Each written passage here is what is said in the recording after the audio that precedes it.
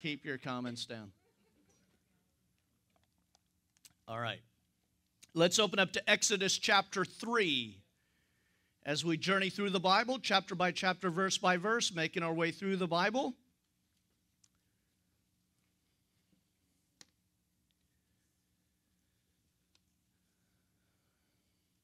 Exodus chapter 3. Now Moses kept the flock of Jethro, his father-in-law, the priest of Midian, and he led the flock to the back of the desert, and he came to Horeb, the mountain of God.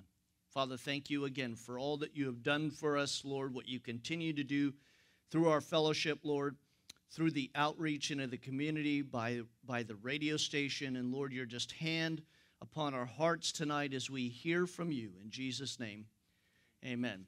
So the last time we were together, we saw kind of Moses coming into who he was. At 40 years old, he decided that he was going to be the deliverer that the Lord would bring to the children of Israel to bring them out of Egypt. He ends up killing an Egyptian, flees from Egypt to the Sinai, more specifically into Midian, which is in Saudi Arabia currently, and that's where we left him. Verse 1, now Moses kept the flock of Jethro, his father-in-law, the priest of Midian, and he led the flock to the back of the desert, and he came to Horeb, the mountain of God. If you're taking note, you can write next to chapter 3, this is 40 years later, or now Moses is 80 years old. How many of you at 80 years old thought, listen, I've got a grand idea. I will start a new ministry. I'll start a new work. No, at 80 years old, you're thinking about winding down. You're not thinking about, hey, I've got a great plan. For the next 40 years, I'm going to take 2 million people around the desert and have them blame me for everything. That sounds like a great idea to me. No man would come up with that idea, right? So what's been going on for 40 years between verses 25 and verse 1? What has been going on for 40 years from the last chapter to this chapter? Well, we have God working inside of a man, and he is learning how to have wilderness survival training. People pay big money for that today, don't they? Moses got it for free. He learned how to deal with flocks that are finicky. He learned where the water was. He learned about the desert. He had no idea that God was now going to use him. He still doesn't know that, right? He doesn't know that he is going to be out there another 40 years. Think about that. 80 full years in the desert. But for that 40 years that he has been working right now, God is doing a work. You see, God has to get all of Moses before out of him so that he can trust in God completely. And that's really what a wilderness experience is. Maybe you've been through a wilderness experience where you thought God was going to use you like Moses, and it turned out that that wasn't his plan at the moment, but God needed to have you go away like Paul for 14 years into the wilderness himself, having that experience so that you remove all of the old man so that you can simply trust in God. Look, now again, verse 1.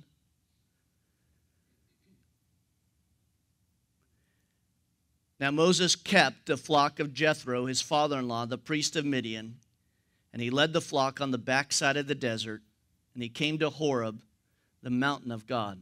Mount Sinai, we'll come to learn what it is, but again, God is teaching Moses that it is only him and Moses out in the desert.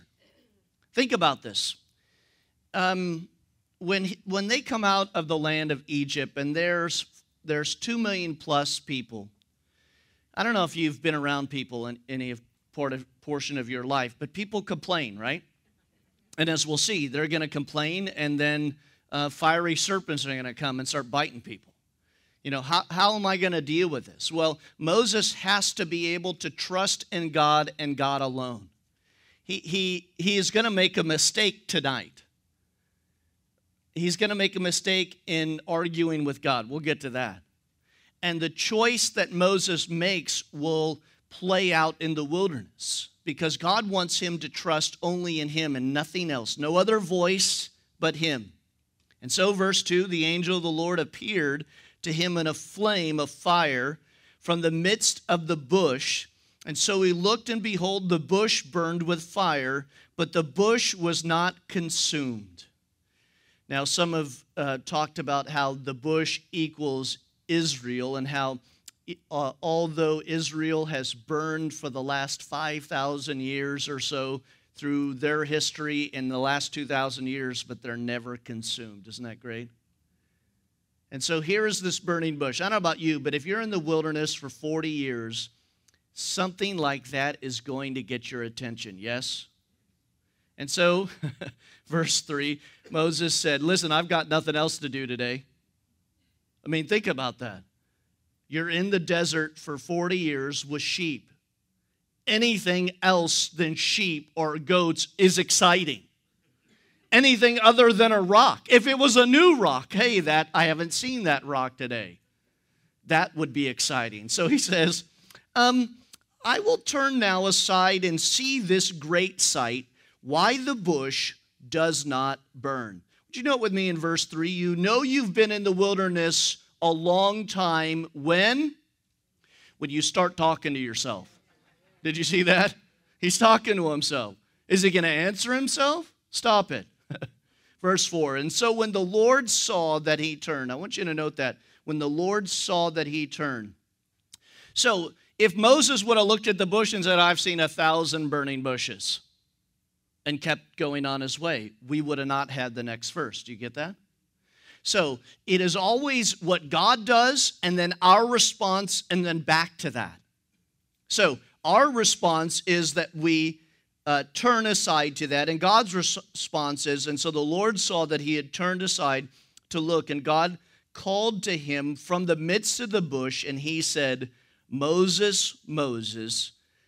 And he said, here am I. Now, I do a poor Charlton Heston version. By the way, do you know that in the movie that the Lord's voice is Charlton Heston's voice? Anyone know that?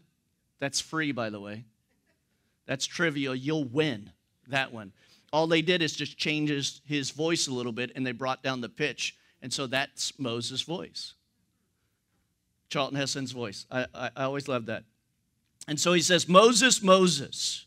And he said, here am I. And then he said, do not draw near to this place. Take your sandals off your feet, for the place where you stand is holy ground. So from this point on, Moses is going to start to learn how to deal with a holy God.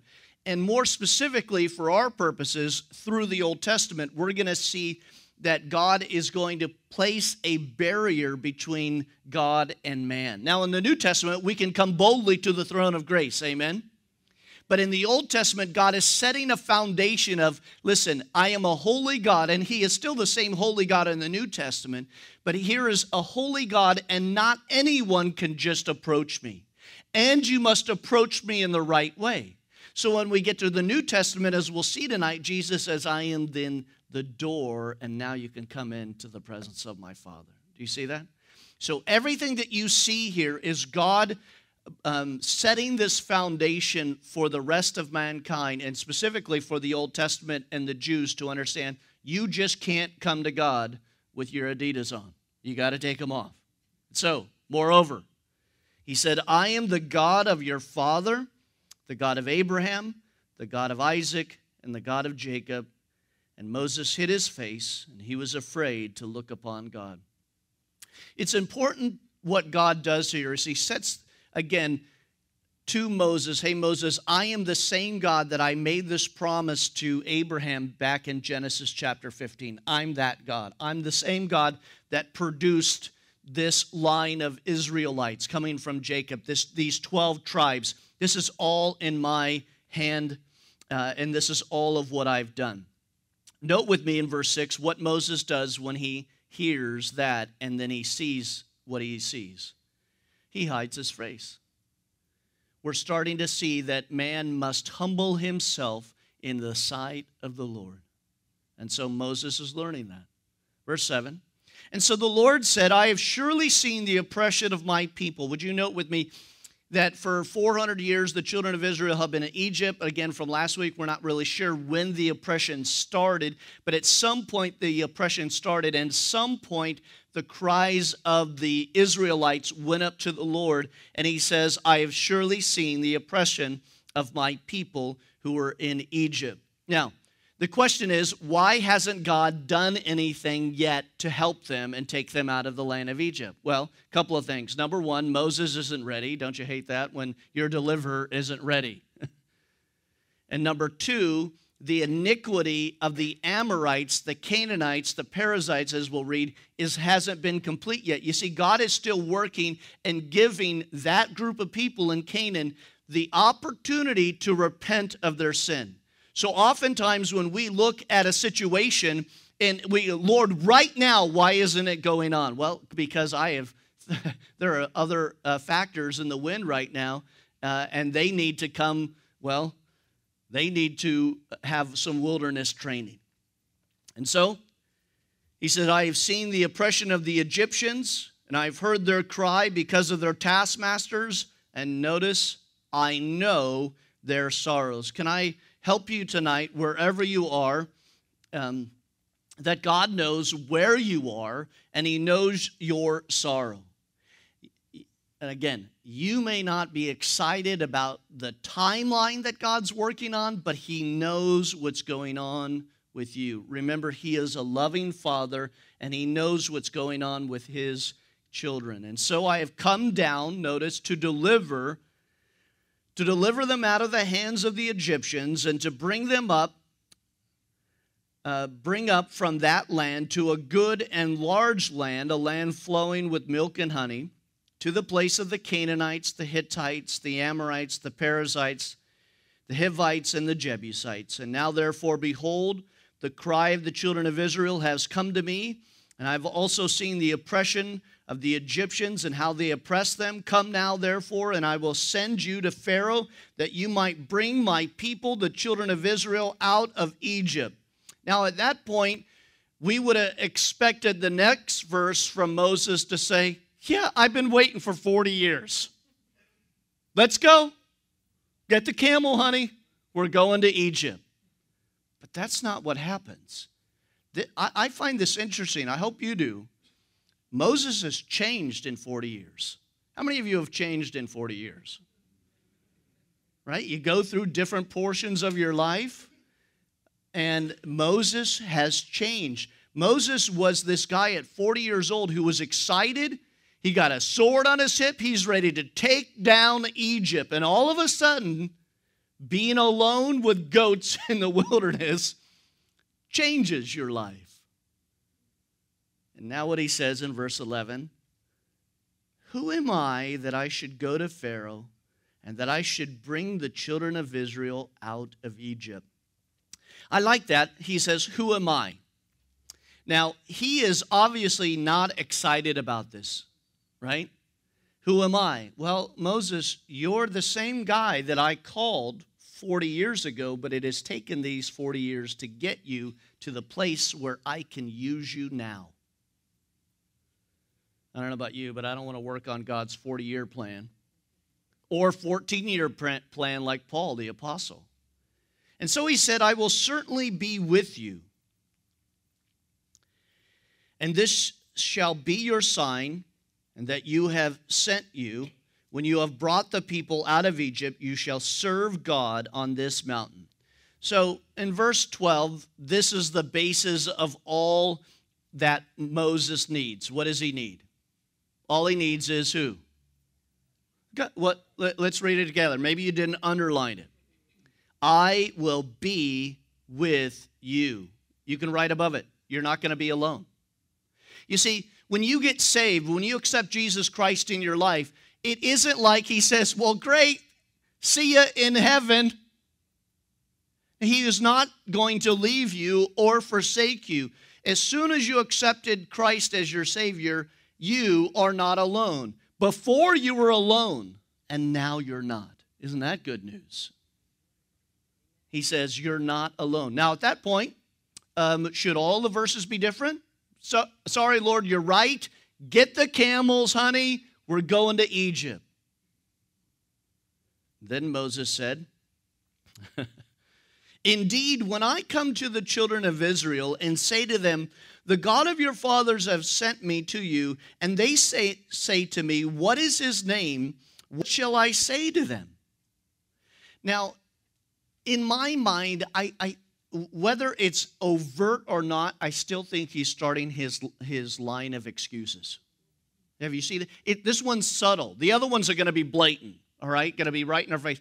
But I think it's like, okay, yeah, but if I go to you, I mean, they're going to say, who is this God anyway? He's making his excuse. It starts out small and it will end with a giant one. And notice in verse 14 what God says. And God said to Moses, I am who I am. And he said, thus you shall say to the children of Israel, I am has sent me to you. And so this becomes the Old Testament name for the Lord, and I might add, as we'll see in a minute, the New Testament name of the Lord. It is I am, or I am the becoming one. I will become whatever you need God to be at that moment. I will be a banner to you. I will be a help to you. Now, in the New Testament, Jesus makes 7 I am statements. And really, you need to know these. These need to be somewhere in your Bible. In fact, I printed them out, and we'll make copies for you if you can't write them out for yourself. But these are the 7 I am statements. And so this kind of encapsulates who God is in totality for us. And again, these are all from John. John 6:35 starts it out. And look, if you're spiritually hungry, then you need to know that Jesus is the bread of life. For he says, I am the bread of life. He who comes to me shall never hunger, and he who believes in me shall never thirst. So what is Jesus saying to those who are hungry? Perhaps you were hungry before you came to the Lord, and you were searching and you were seeking out to fill yourself with all kinds of whatever the world, listen, the world has an amazing buffet, does it not? And it will fill you up. I tell you guys this all the time. I mean, listen, Krispy Kreme makes an amazing donut. When that hot light's on, it's like a temptation from the devil. Now, if we had Krispy Kreme donuts every day, our taste right here would love it, and this would love it, but this whole area here would not love it. And so that's what the world does. The world offers us Krispy Kremes. It looks good for the moment. Oh, it tastes good for the moment. It stimulates the brain for a moment, but then it wrecks the body. That's what sin does. Sin's a Krispy Kreme. Now I'm going to get a letter from them. I've just defamed the Krispy Kreme Corporation. If they would sponsor our radio station, then it would be different, Tim. Then we would give them a glowing... That's what happens. And so what happens then when we're spiritually hungry before we come to Christ, right? Jesus says, hey, come to me and I will give you what you need. Now, I don't want to have a testimony party, but guys, would you not agree with me? When you come to Christ, it may not happen right away, but eventually you are satisfied with Christ and all that he has for you in different walks of life and where you are in your struggles and in your storms. You realize I can take a bite of the bread of life, and that's all I need. And it really hits home when Paul says to be content in all things, because I'm content with the bread, and then I'm thirsty no more. Well, that's number one. Number two is from John chapter 8, verse 12. For those who are spiritually blind, groping around in the dark, looking for meaning, Jesus says, I am the light of the world. He who follows me shall not walk in darkness, but have the light of life. I know no better definition of our life before Christ than that walking and groping around in the darkness, stumbling around from place to place. Jesus becomes the light of the world. Number 3, from John chapter 10, verse 9. Again, for those who were wandering, who were lost, Jesus says, I am the good shepherd. The good shepherd gives his life for the sheep. You know, the thing about a good shepherd, and Jesus makes this point, doesn't he, in the Gospels? He makes the point between a hireling and the good shepherd. And the hireling, when he sees danger coming, the hireling runs away and puts himself behind the sheep. And the good shepherd runs towards danger and protects the sheep. Number 5, from John chapter 11. For those who are fearing death, Jesus says, I am the resurrection and the life. He who believes in me, though he may die, he shall live. And whoever lives and believes in me, notice with me, shall never die.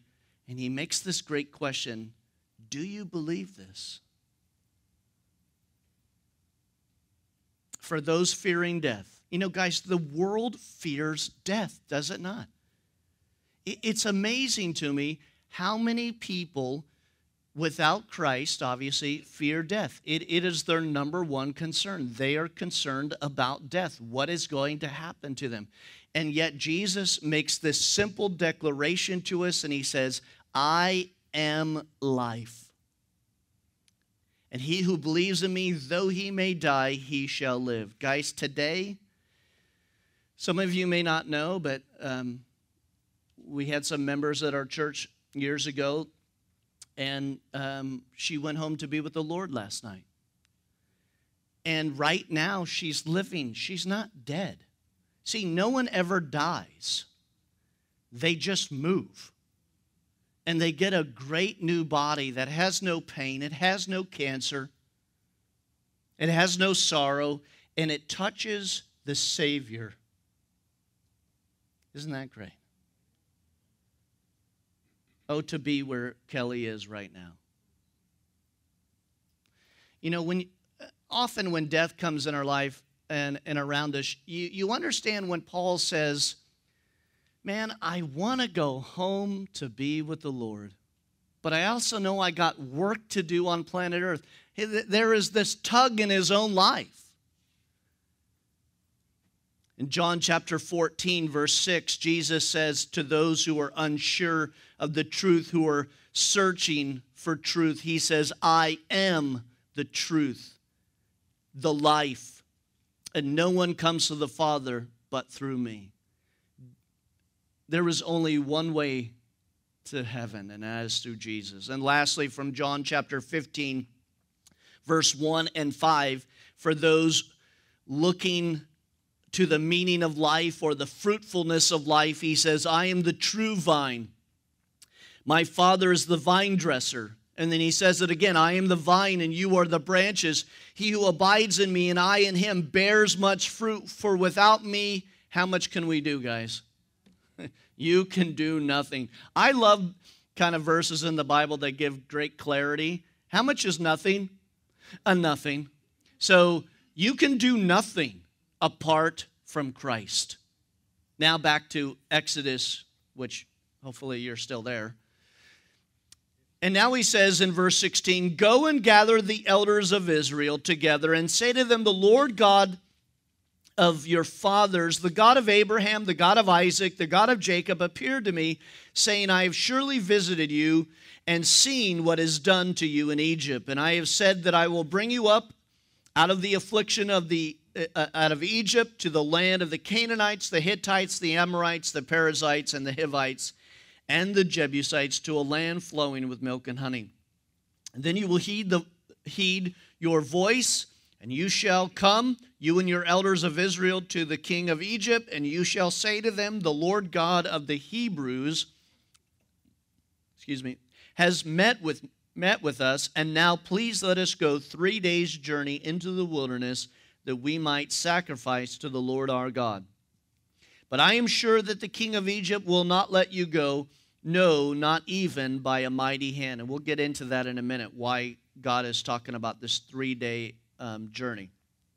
And so I will stretch out my hand and strike Egypt with all the wonders which I will do in its midst. And after that, he will not. And after that, he will let you go. And I will give this people favor in the sight of the Egyptians. And it shall be when you go that you shall not go empty-handed, but every woman shall ask of her neighbor, namely her who dwells near her house, articles of silver, articles of gold, and clothing, and you shall put them on your sons and your daughters, and you shall plunder the Egyptians. So for the amount of time that they have spent in the wilderness, in Egypt, they have not got paid, right? So what is Jesus, what is the Father saying? He's saying, you're going to get your back wages. God always provides. God always takes care of. Chapter 4. Then Moses answered and said, but, now hold on, that was a great plan. Did we not hear a great plan from the Lord? It sounded really good. And he said, I'm going to be with you. So what's your problem, Moses? What is our problem when we hear from God? God's going to be with us. He's never going to leave you nor forsake you. Again, how many of you in this room have starved lately? We have it so well in the United States of America. And then Moses answered and said, but suppose they will not believe me or listen to my voice. Suppose they will say the Lord has not appeared to you. So now the escalation of excuses starts to build. So we started out with a small one, and now we're going higher. And so the Lord said to him, what is in your hand? And he said, a rod. Don't you find this interesting? I do. When God calls anyone into ministry or to do anything for him, he often says, what is in your hand? And the idea is, what is your gifting at that moment? Now, Moses obviously has a rod in his hand, does he not? He is a shepherd, and he is going to use that rod to shepherd.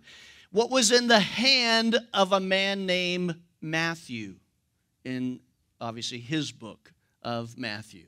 He was an apostle. He had in his hand a pen. You see, he was a tax collector, and a tax collector used a pen because the Romans were very good at keeping records. And so God says, oh, I'm going to call you, Matthew. You have a pen, and I'm going to have you pen the gospel. What did the little boy have in his hand when there was 5,000 men, just men, and maybe another 10,000 women and children? Well, he had 2 loaves and some fish, did he not? 5 loaves and 2 fishes. And then we saw the disciples tackle him and take it away from him. Hey, there's a kid over there. He's got a bag lunch. Get him. God will use that. Now, you know what I love about that story? You know, that's from John chapter 12. I love that the hero of that chapter is who? It's the mom. It's the mom who said, don't forget to take your lunch. Oh, Mom, no one's going to, just take your lunch. It was the mom as the hero of that chapter. Without the mom. And so God used what was in that boy's hand. What is in your hand? Are you a plumber? Are you an electrician? Are you a car mechanic? Are you an air traffic controller? We do have one in the room. What do you have in your hand? I don't know. But what you need to say is, Lord, whatever I have, I want you to use it for your kingdom. Whatever it is. I don't know what it is. But God will use whatever is in your hand. Well, verse 3. And the Lord said to him, cast it on the ground. And so he cast it on the ground, and it became a serpent, and Moses fled from it.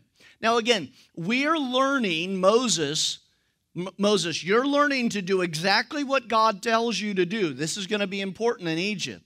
So he takes his rod, he throws it on the ground, and it becomes a snake. Now, this isn't some rubber snake. How do we know that? Because he runs away from it. He knows what a snake is, yes?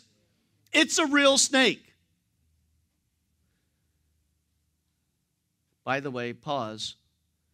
God can use what's in your hand for good, or you can throw it down and use it for evil. I mean, think about how many musicians are out there that God gave them the ability to pluck that guitar. I think about a guy like Eric Clapton. Amazing guitar player, right?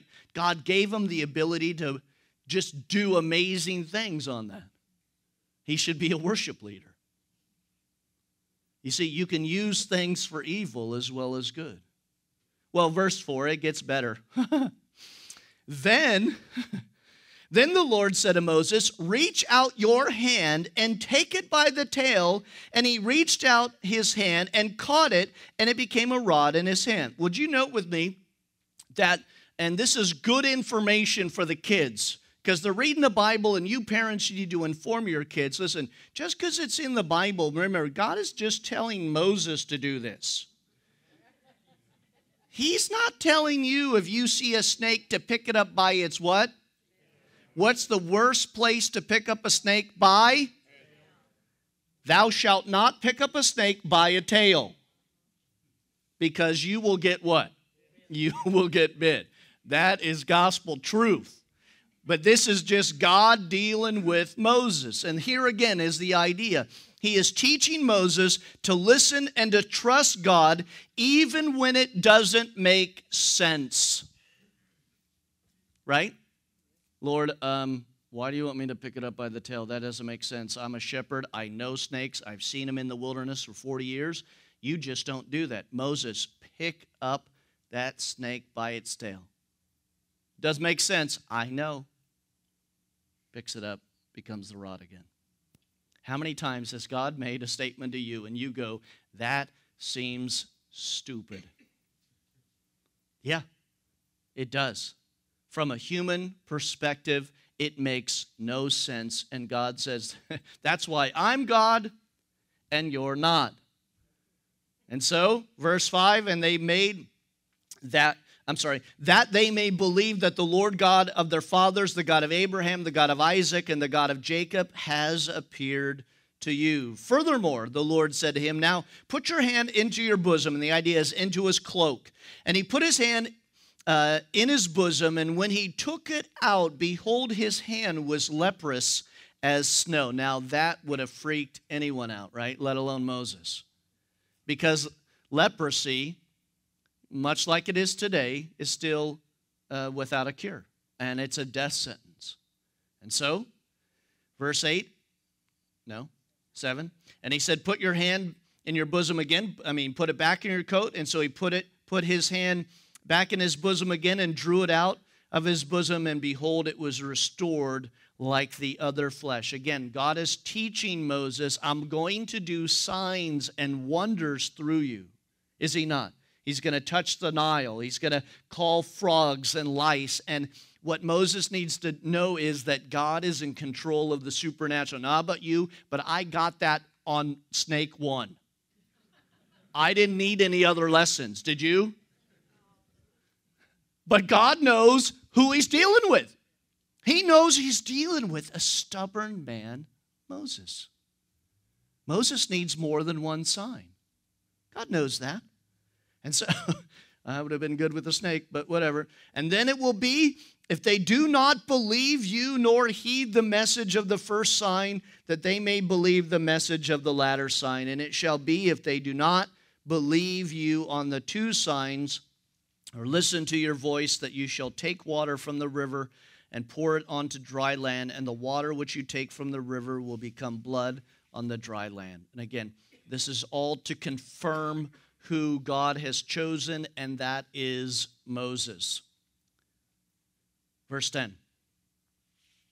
And then Moses said to the Lord. Now, again, I'm not here to beat up on Moses, and in fact, I think we probably would have said the same thing. A lot of us would have done that. But Moses has a lack of confidence, and now his excuses are going to grow.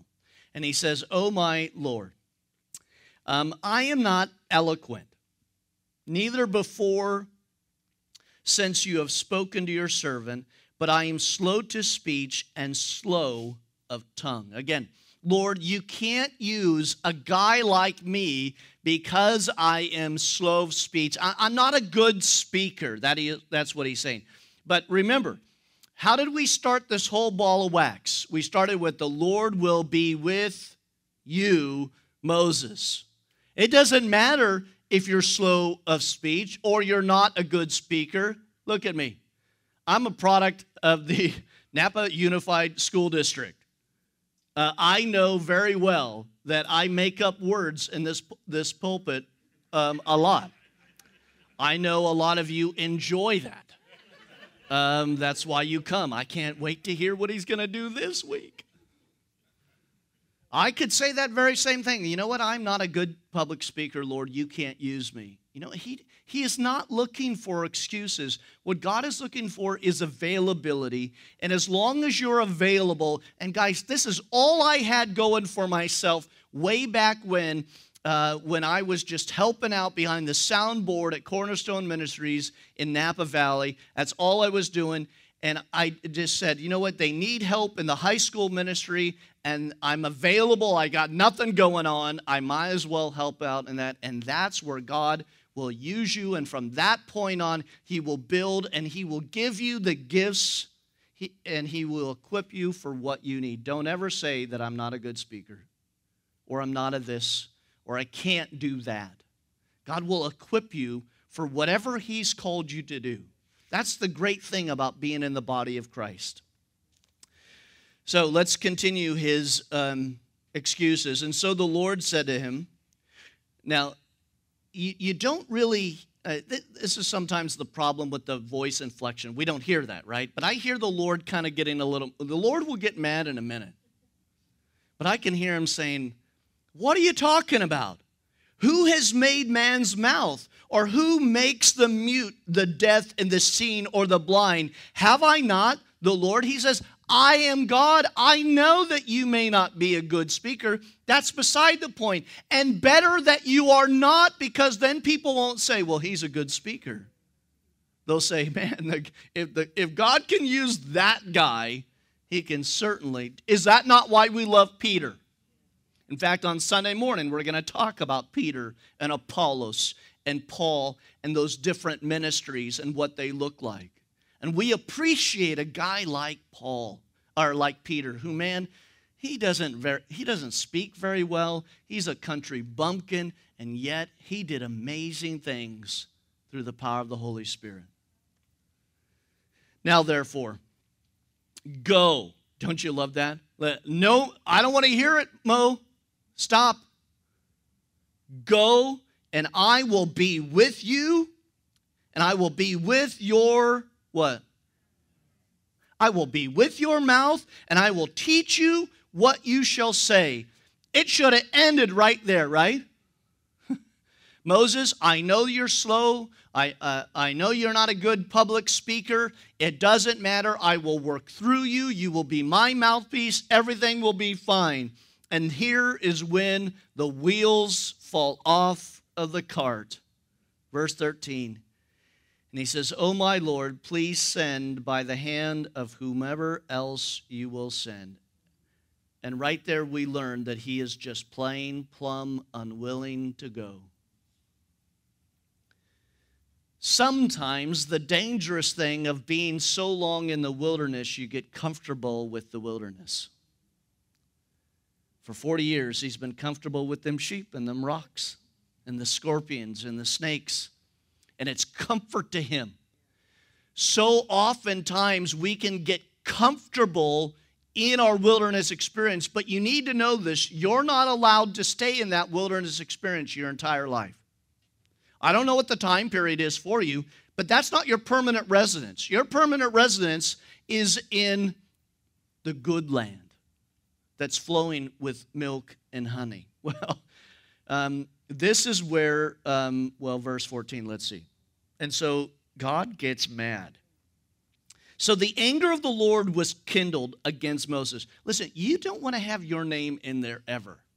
And the Lord's anger was kindled against, and put your name in there. By the way, have you seen how many excuses he has made? And then how many times God has equipped him? Listen, I'm going to do that for you. Don't worry about that. Well, what about this? Well, I'm going to do that for you. Well, what about this? Well, and finally, God's like, oy vey.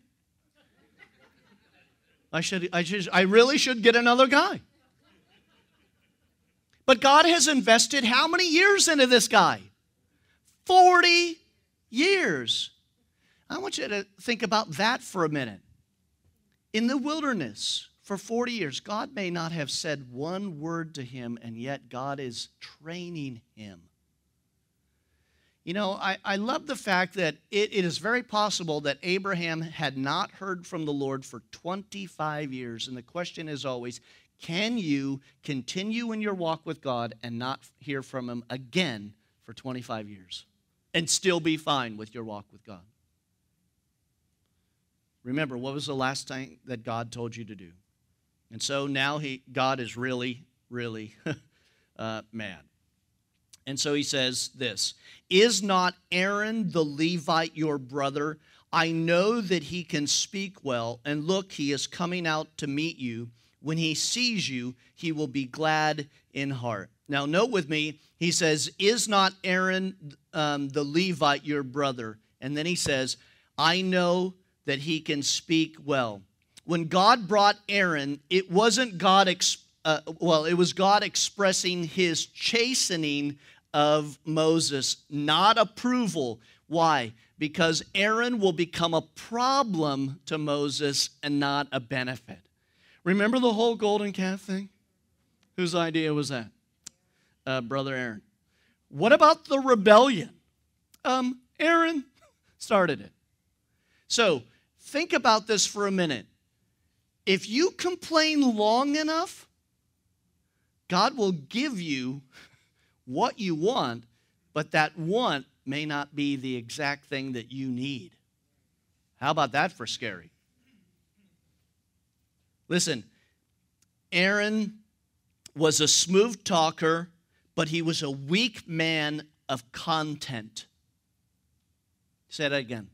Aaron was a smooth talker, God tells him that, but we know he was a weak man of content. Why is that important? Because today the church needs content over smooth talking. Let me say that again. Today the church doesn't need a polished, and we'll get to this Sunday. We're going to talk about hero worship and celebrity pastors. That's not what the church needs. It doesn't need a smooth-talking man. It needs the man that has the content inside of him. The church doesn't need any more smooth talkers. They're all around us, and they're all programmed from what the world would say and how to sell. That's not what the church needs. The church needs content. Thank you. Now you shall speak to him and put the words in his mouth, and I will be with your mouth and with his mouth, and I will teach you what you shall do. So he shall be your spokesman. Did you see that in verse 16? So Aaron will be like a modern newscaster. See, a modern newscaster, he only reads what the teleprompter tells him to read. You see, somebody else has wrote all of that down, come up with this great show. It's not the anchor doing it. He's just reading a teleprompter. Now, the local markets might be different, but I'm talking about the big kahuna shows, right?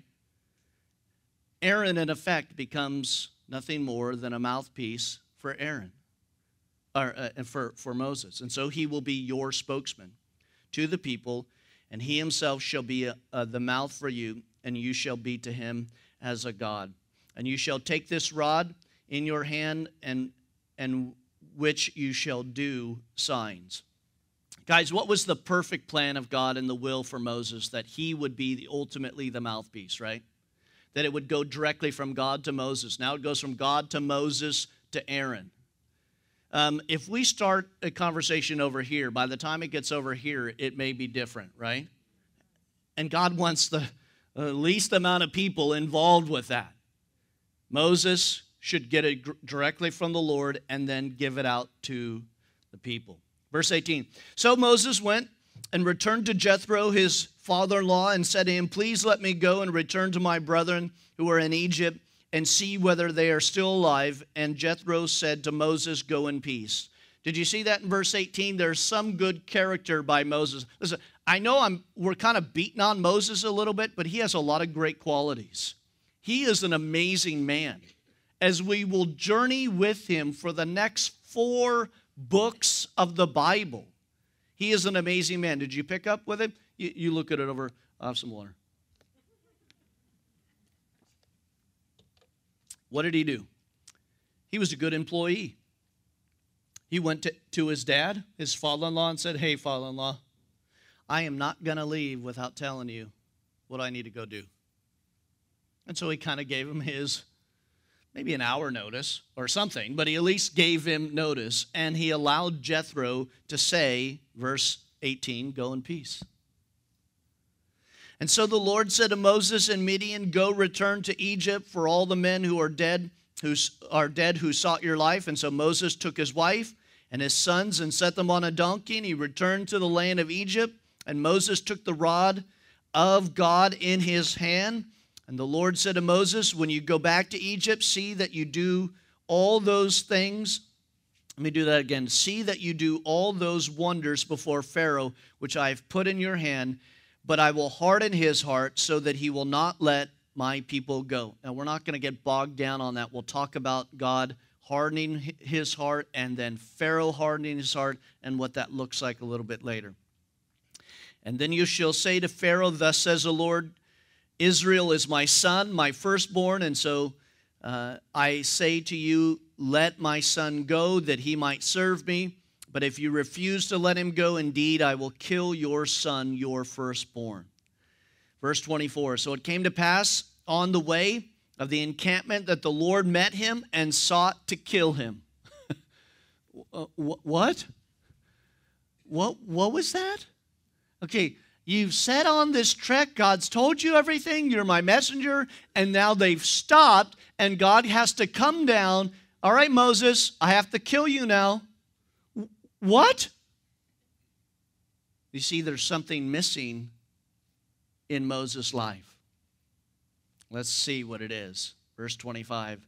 So Zipporah, that's his wife, took a sharp stone and cut off the foreskin of her son and cast it at Moses' feet and said, surely you are a husband of blood to me.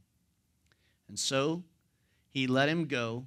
And then she said, you are a husband of blood because of the circumcision. Now, this is a little odd. I would agree with you. However, Moses has not circumcised his sons. Was that a requirement? Who did we learn that from? We learned that from Father Abraham, who had many sons, and many sons had Father Abraham. Let's all sing. So we learned that. In order to be a Jew, to be a part of this covenant, there must be a circumcision. But the New Testament tells us that judgment starts where? In the house, right? In our house. In the house of the Lord. Moses is going to be the judgment of the Lord upon the land of Egypt, and he hasn't even started out in his own house to get it right. You see that?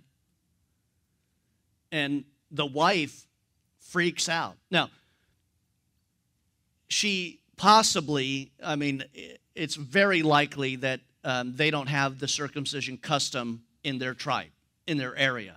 And so this is really to her. She says that. This is a bloody thing. You're making me. Frightening, though, would you note with me, men, that the wife is doing what Moses should have done. And I can understand the frustration of the wife when she has to play the role of the husband. So that is why, husbands, it's important for us to take on those responsibilities that God has called us to do. And so, verse 27, and so the Lord said to Aaron, go into the wilderness and meet Moses. And so he went and he met him on the mountain of God and kissed him. And so Moses told Aaron all the words of the Lord which he had sent to him. and all the signs which he had commanded. And Moses and Aaron went and gathered together all the children of Israel. And Aaron spoke all the words which the Lord had spoken to Moses. And then he did the signs in the sight of the people. And so, notice this in verse 31. This is very important because of the next few chapters that we're going to get into. And so the people believed, and when they heard that the Lord had visited the children of Israel and that he looked on their affliction, they bowed their heads and they worshiped. Let me give you the kind of the interpretation of that verse. It would mean, and then they believed what God was about to do. Everybody got that? Why is that important? Because in the next chapter, they freak out. Now, wait a minute. If they, verse 31, believed and then worshiped God, what they're telling God is, listen, Lord, we got it. We're on board with your plan. But the problem is, we don't like God's plan oftentimes. And that's what will happen next week. Oh, next week, chapter 5 and 6. Let's pray. Father, thank you again for your word and for the example of your servant Moses.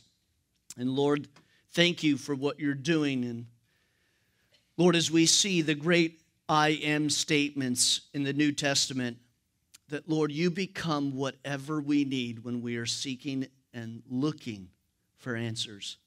Thank you, Lord, that you are the resurrection and the life. And Father, that we won't taste death, that we'll just move to a new body. Thank you, Lord, that we will hunger no more for the things of this world, but, Lord, that you would satisfy us. Thank you, Lord, for what you're doing here. And, Lord, we're excited to see the next steps as we walk in this journey of faith.